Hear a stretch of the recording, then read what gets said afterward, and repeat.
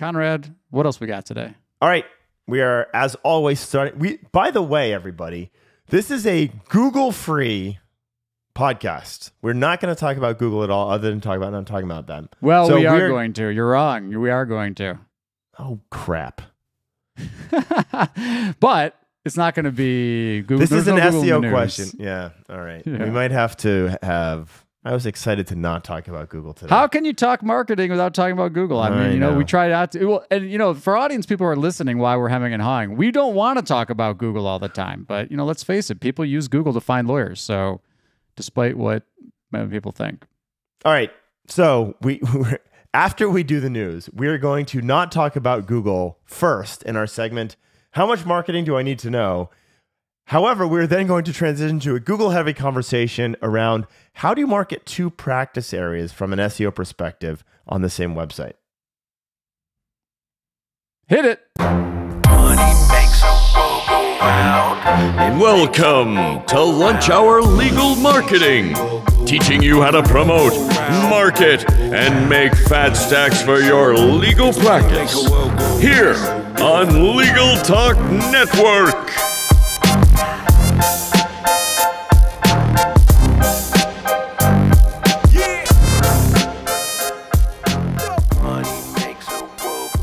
All right, everyone. Welcome to Lunch Hour Legal Marketing. Let's hit the news.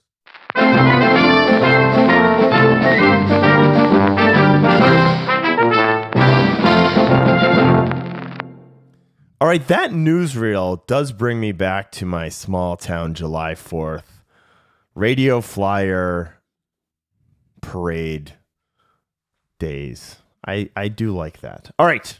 Happy July 4th, everyone, when it arrives. Please find yourself in a small town watching a small parade, because it is as America as you can possibly get. Okay.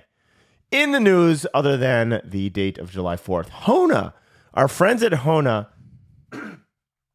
have recently done a $9.5 million venture capital raise. And I had a recent conversation with their founder, Matt McClellan.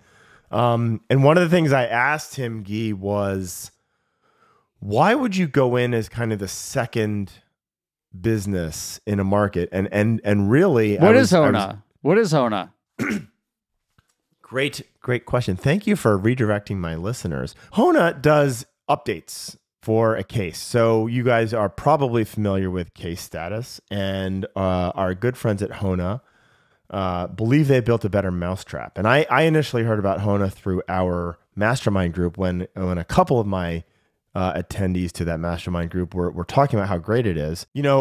I did ask Matt, and now with this interest in this very, very large raise, why they were willing to go in and be number 2 in a market, because case status has really done a great job for a long, long time. And he said, we've kind of built a better mousetrap because we listened to the complaints that we heard about keeping people informed, and they have an app-free way to communicate between law firm and client. And I think that is a key differentiator and why a lot of, at least my clients, really, really love this tool.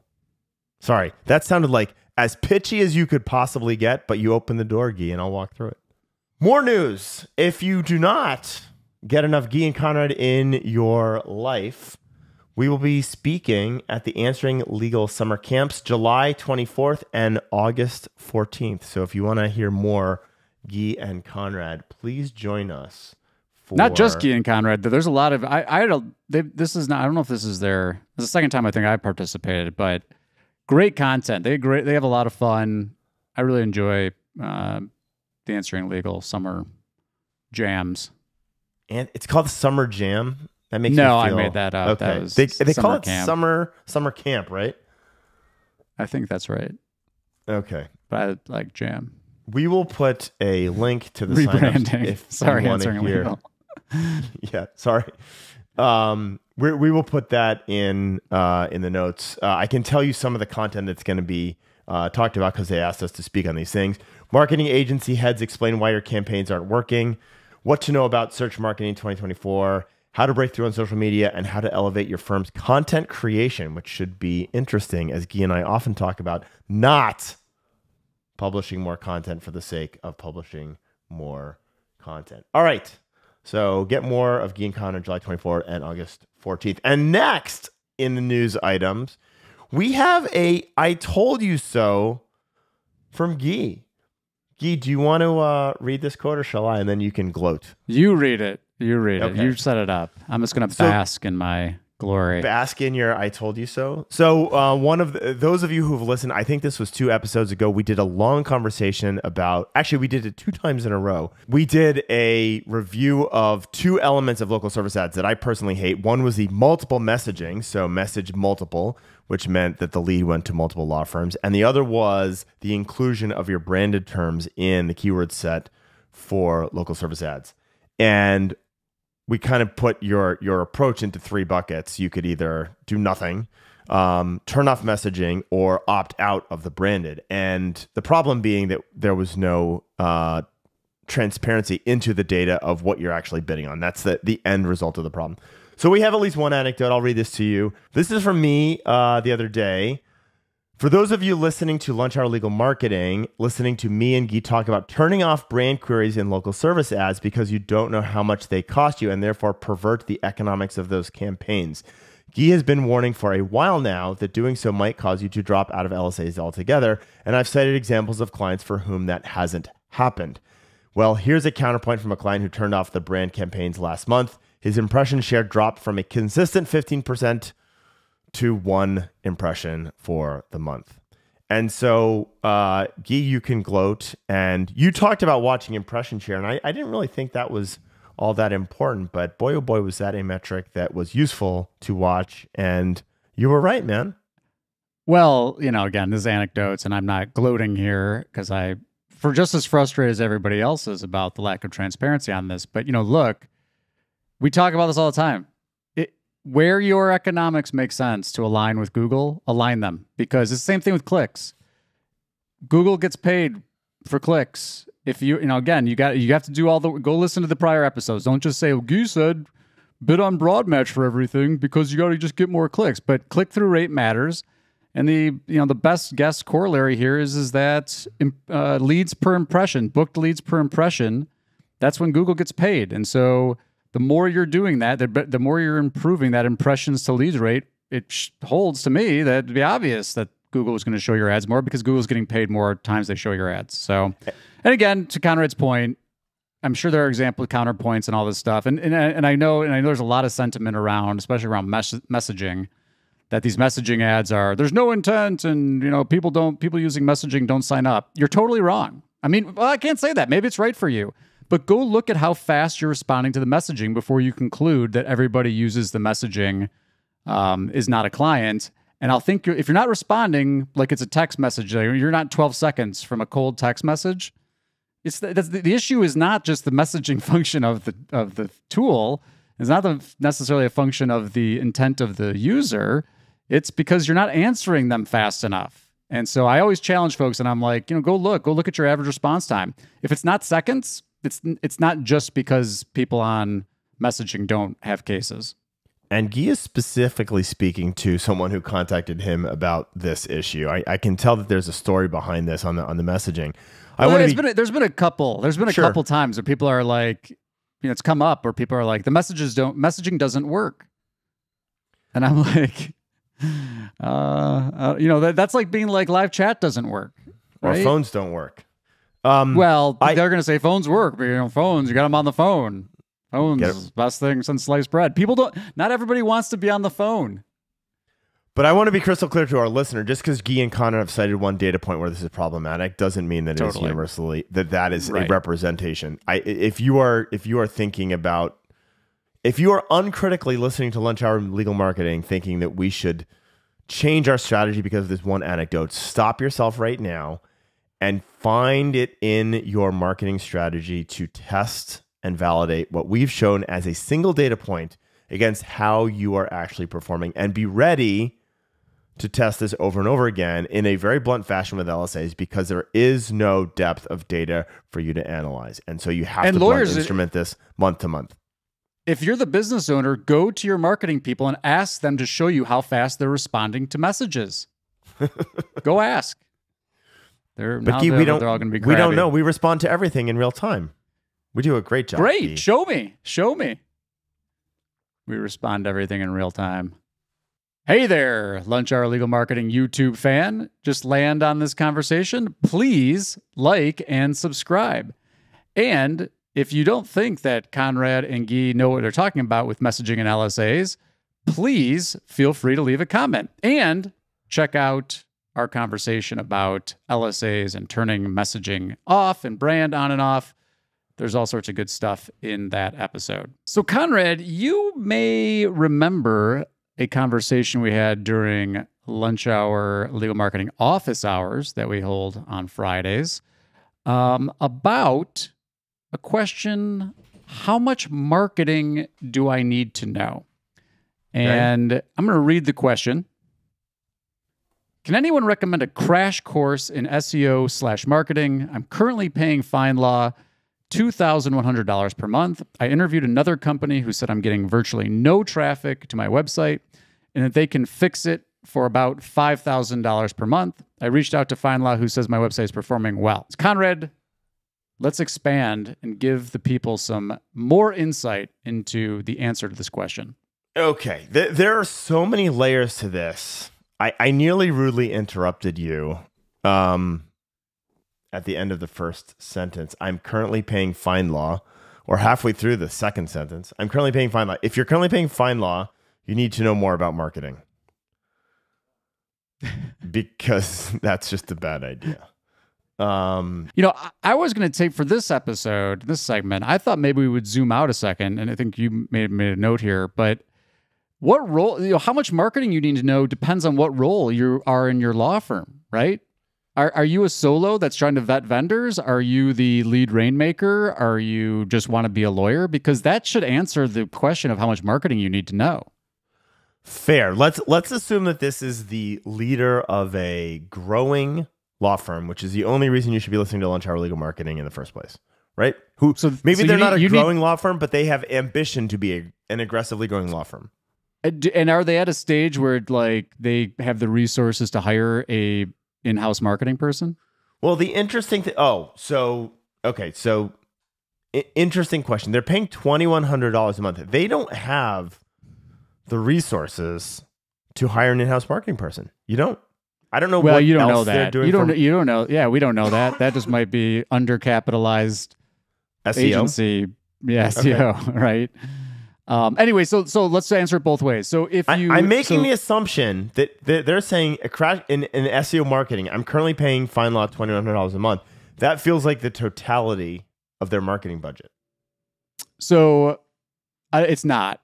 Okay. I can tell you that this firm, they do a lot of the what they would describe it as referral based marketing. So they do events, they do a lot of local stuff, and that's what their in-house person did. So you know, so I'll just tell you the answer in this context is there is an in-house marketing person.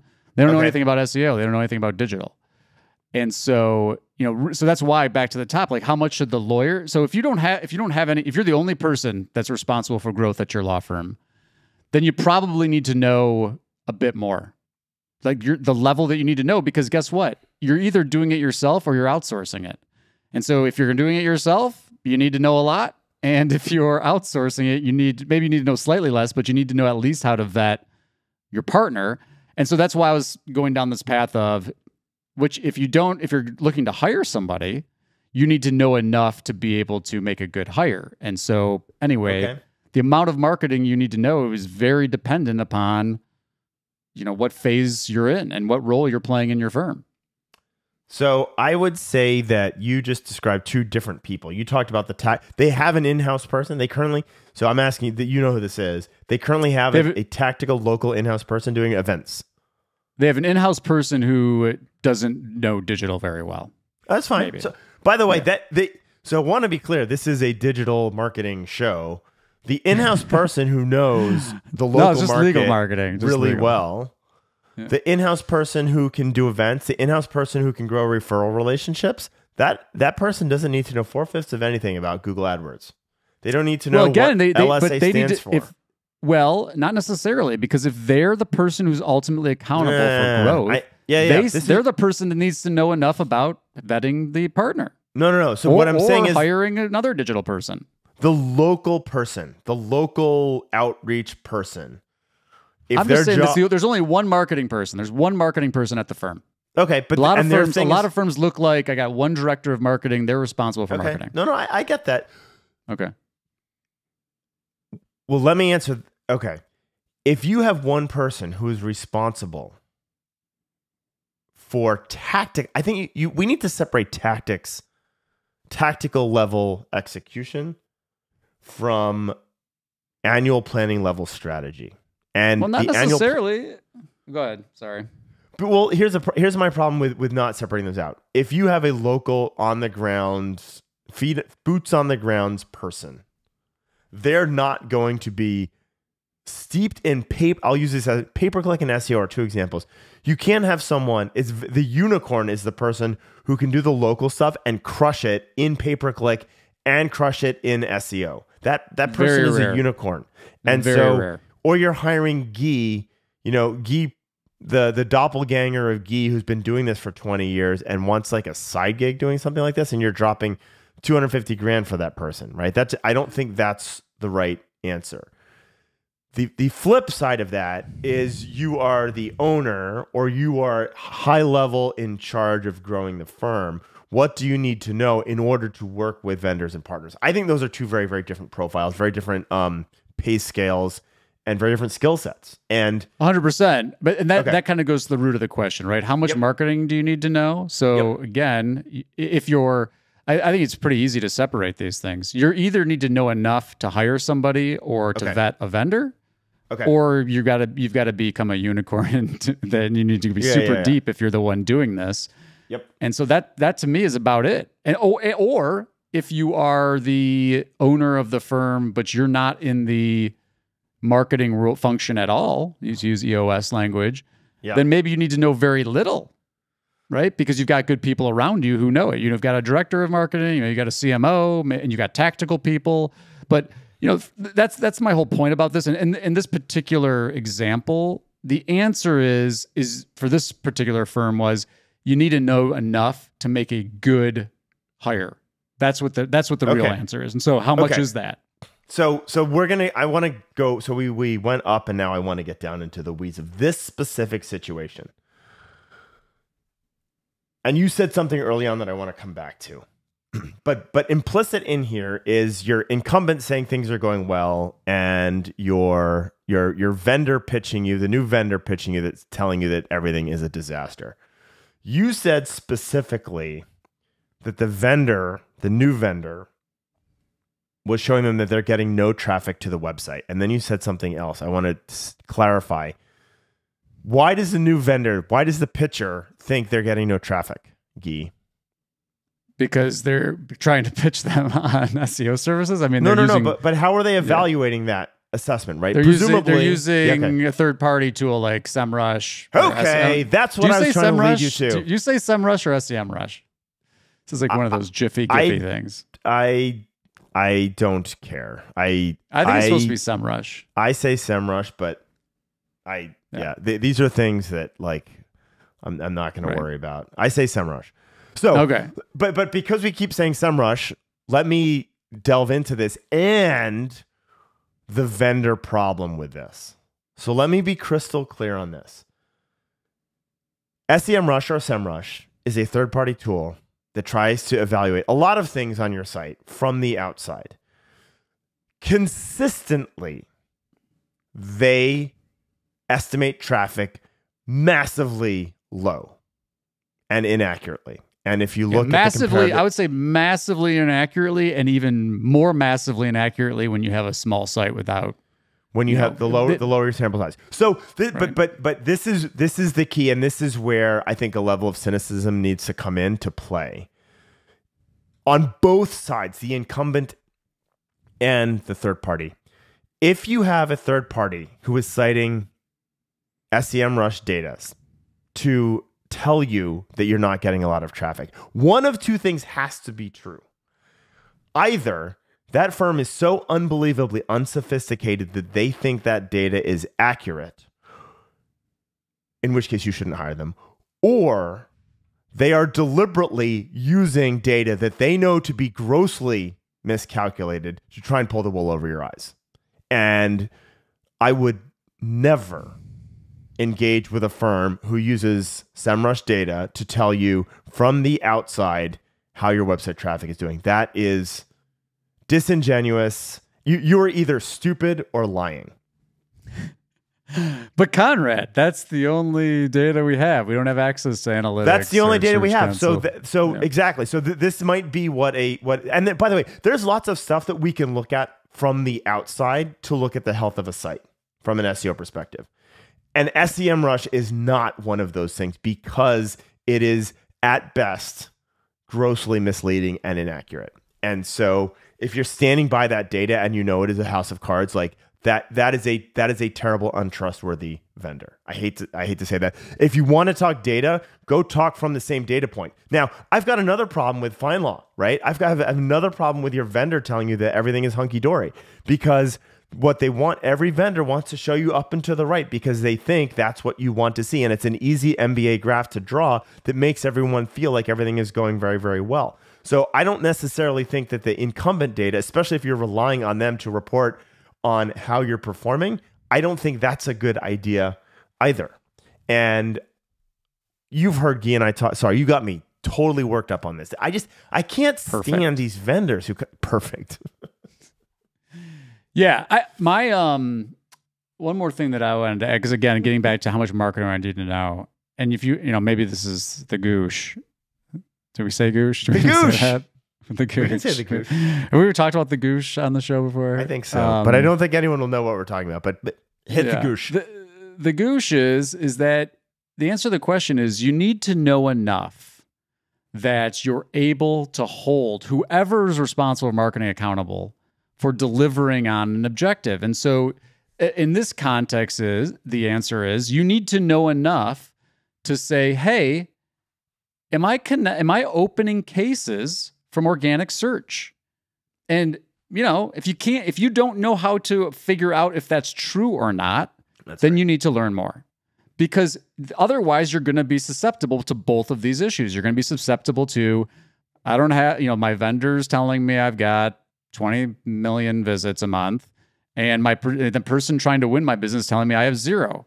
And it's just funny because like this particular example is such an egregious case of that. But once you can say, I know that I'm opening X number of cases from organic search a month, and this is my goal of trying to open this number of cases from organic search, then, to me, visitors becomes less of a thing. So yeah, I'm with you, Conrad, that there's maybe a trust issue because they are misleading you.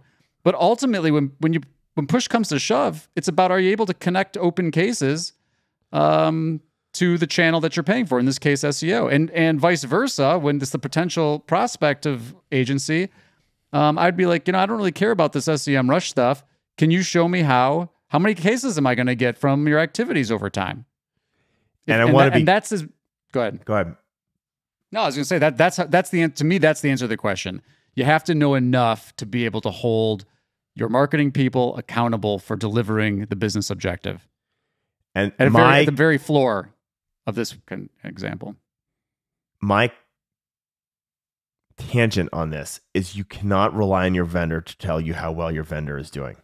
You cannot have them tell you how many customers they're delivering for you. You want to have the conversation with them on the same side of the table about that.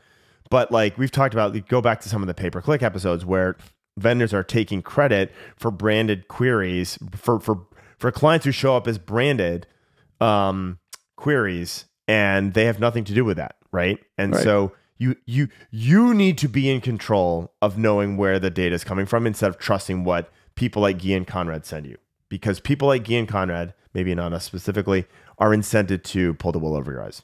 There, we've maligned the industry again. Check.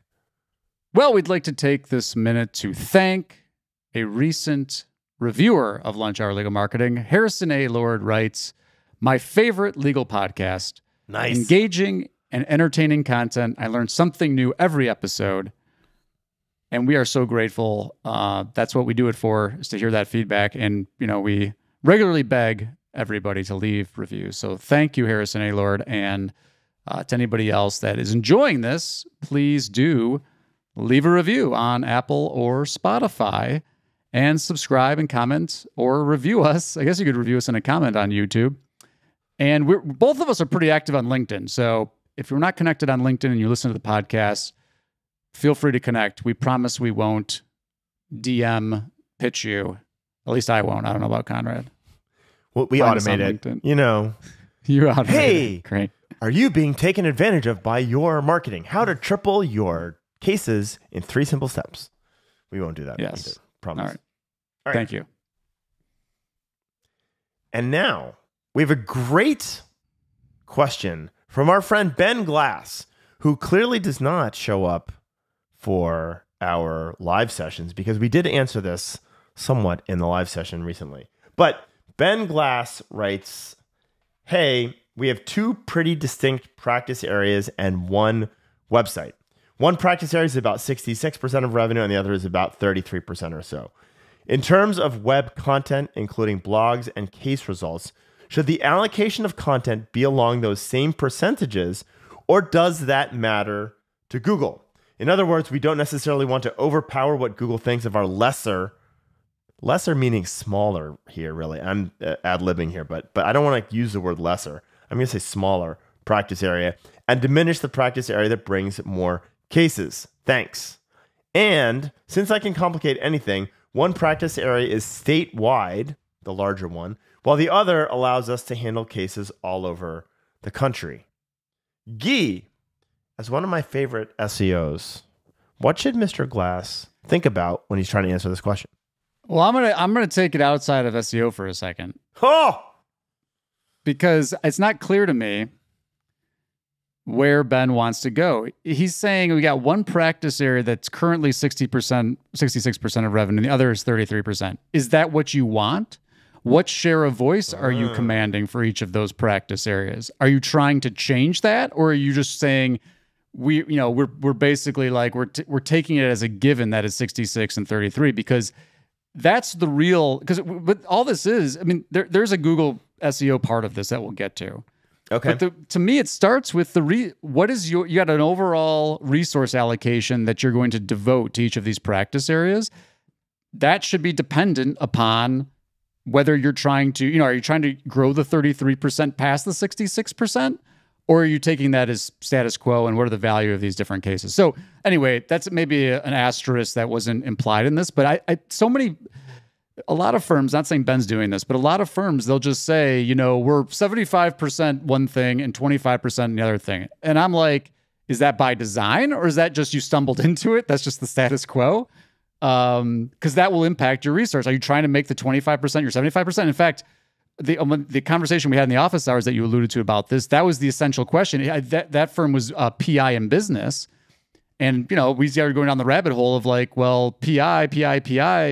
And he's like, actually, my business practice makes up more of my revenue, but I'd like to grow PI to be a bigger chunk, right? So that impacts your decision about resource allocation. Anyway.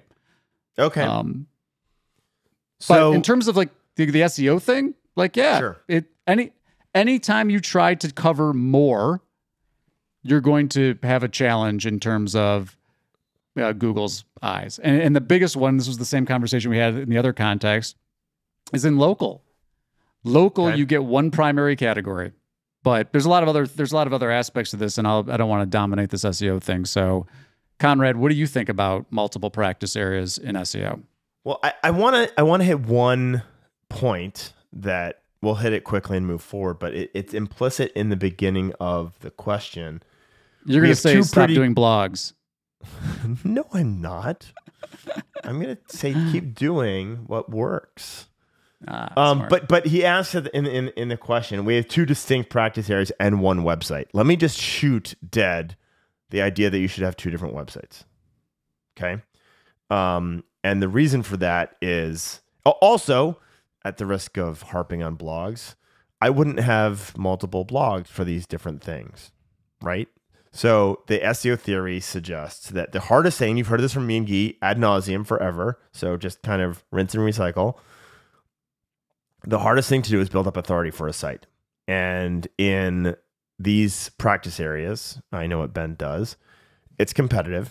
In legal, everything is competitive. And so when you market two different websites, you are now splitting the hardest thing to do and diluting what you're doing.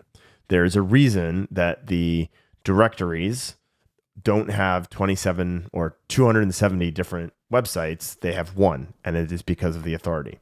And that's the way to win the game. So throw that idea out the window if that's what you were thinking about. But when you do start diluting your content, your focus, it becomes difficult. And I'll use an extreme example of this, but I have seen this over and over again. We have seen hacked websites that have law firm content on it and porn on it. And if you're a stupid computer, it's very, very difficult to understand what that site is about if 80% of the content is hidden to the user but visible to a computer is porn, and 20% of it is legal content. And you're like, what is this? I'm throwing it out. So don't think that that is not a concern. So it is difficult. The way to overcome this and this is an SEO answer, the way to overcome this, and we've talked about this ad nauseum, is building up your site authority. And so I would want to, in answering this question, Ben, I would want to look at, and I would have two ongoing filtered segments because you have two very different practice areas. I want to know which of those has the most potential for easy growth. I'm ignoring Gyi's initial recommendation specifically here, which is, where do you want to grow? I'm going to try and answer the question of, where is the biggest growth potential with the lowest cost? And so I would segment your traffic out there. So there's one that's national and there's one that is local. And so you can add a filter to only look at people who are in a specific state, say Virginia in this example, and looking at content that represents that local practice area. And then I would look at everything else and look at the national traffic and look that is looking at those pages that have a national practice area. And those are two distinct components of marketing. And then I would look at the competitive set for those things. And the national stuff, it's really difficult, right? It can be really difficult because it is 50 times bigger than the average state, right? And so, but where is the biggest opportunity for growth? And I would put your efforts there. And I would look at who's winning, which of those markets has the biggest opportunity to spend as little, to have the biggest growth for the amount that you put into it. And it's unlikely that the answer is they're both the same. Yeah, that's an interesting way of looking at it. I think the other issue that I have with how this is framed is that there's an assumption that quantity of anything corresponds to production. Okay. More web content, so I got 66 and 33%. So 66% of my if I got 100 posts, 66 of them should be on this practice area and 33 should be on this practice area. This is not how it works, right? Right. One piece of content can generate, a different amount of revenue, right, based on a bunch of different factors. And so, that's the other thing too, where I'm like, and I get the question is like, look, we've only got so much time in the day. We're only doing so much, just to simplify things, we're only creating so much content a week. Okay. How should we think about divvying it up? And, there is no like linear answer to that.